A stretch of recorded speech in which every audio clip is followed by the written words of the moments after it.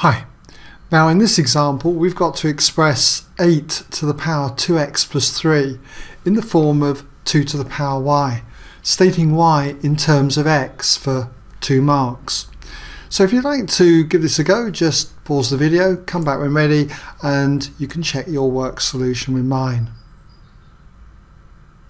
Okay, welcome back if you had a go. So let's see how you got on.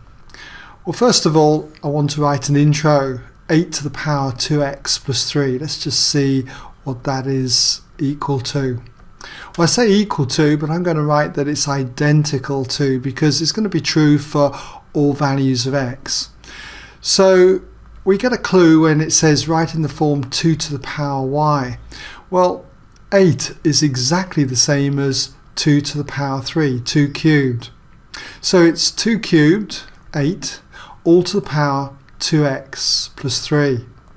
And you should be familiar with an indices rule. That is that if you've got something like this, a to the power m, all to the power n, it's exactly the same as a to the power mn.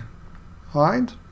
So using that rule, we can see that this is the same as 2 to the power 3 multiplied by 2x plus 3.